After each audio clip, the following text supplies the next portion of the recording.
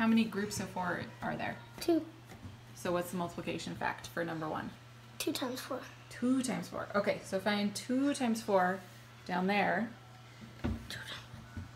Right here. Okay, so then the number 1, your tile that says number 1 goes in that spot.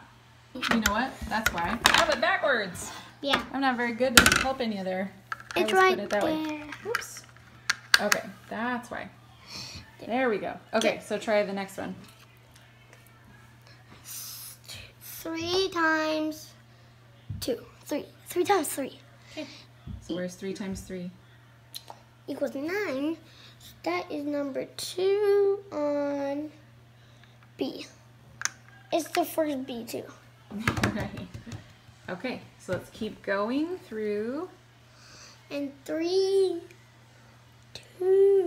times 2 equals 4. 2 times 2 And I equals found 4. it. It is E. Right there. And put 3 in the E spot. I did. Good job. You're Wait, picking so this up there. quick. How to use this thing. 5 times 2. So that one would be right there. So it would equal 10. And that is C, right? Yep. C. So you said 5 times 2, but that says 2 times 5. Is that still okay? Yeah. Because it is 2 times 5. Because there's 2 rows of 5. Good. Okay, keep going through, and then we'll take a look at what it looks like, how 3 you can tell if you times get them 1. right when you're all done.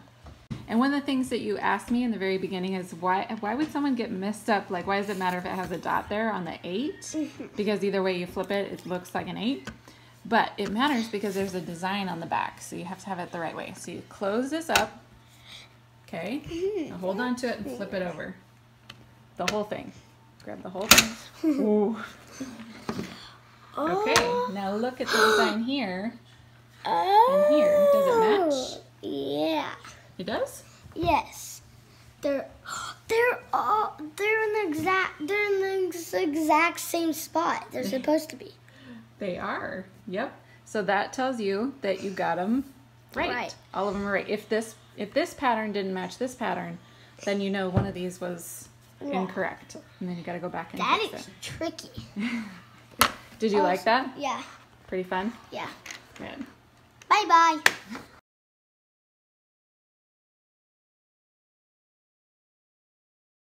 So you're on number 4. How many square units does that one have? Does that one cover? 7. How'd you know that was 7? Because 3 on the top and 4 on the bottom. Oh, so 3 and 4 made the 7? Yeah. Okay, put it in there.